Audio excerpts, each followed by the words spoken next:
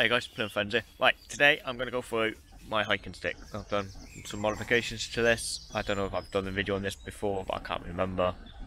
So I'm going to run through this quickly with you. And so, yeah, hopefully you enjoy it. Please check it out. See you in a bit. Bye-bye. Right guys, welcome back. Plymouth Fenns here. Okay, this is the hiking stick I've been using. Oh, whoa. Yeah, and that didn't go to plan. Ugh. Right then, as I said, I've done a few bits of modifications on this stick. I do apologise about the camera angle, it's just that I'm in the woods, as you can see by the floor.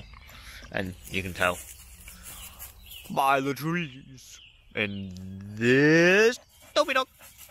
Right, this is the stick. Okay, I'm not going to go run through all the stick altogether again, but I'm going to tell you this now. I've done a few modifications on it. As you can see, I've changed the lanyard, I've added a little torch, I added some T-Rex or Gorilla Tape or Bear, I added my poppy, I added that tape thing from a tennis racket, I think they call them, what the tennis players would use, or racket players, or whatever you want to call them, but underneath that is 36 yard bank line as well. I don't know how many feet that is, but I reckon roughly maybe 15-20 feet. And here guys, I have some paracord. Yes, I know a lot of people are going to say more paracord, but I'll tell you this now, paracord to me is king. It's one of the pieces of kit I do not want to run out of. This stick does complement my Woods EDC pouch as well as my belt. I will leave a link to them too in the description. So yeah. And that's all I've done really on modifications. Oh yeah, and I added some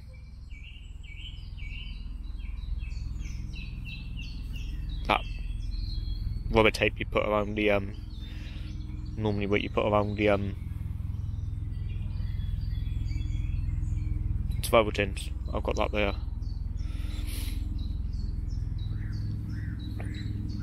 So yeah, so that's the modifications I'm done on this stick. But I tell you one thing, it is a fantastic piece of kit. It's a good stick, it's solid. Not a lot of people are worried that it might come loose. It might come loose because it comes apart. I'll tell you one thing, it doesn't. It's purely solid, 110%, and there's no more I can say about it. I've been using this for a few weeks now, and solid. Actually, it's been a few months now, actually, thinking about it. But yeah, I did have a 4 blanket plus a water carrier under this paracord at one stage. That is double wrapped, by the way, so there is 25 feet on each one, so there's 50 feet there.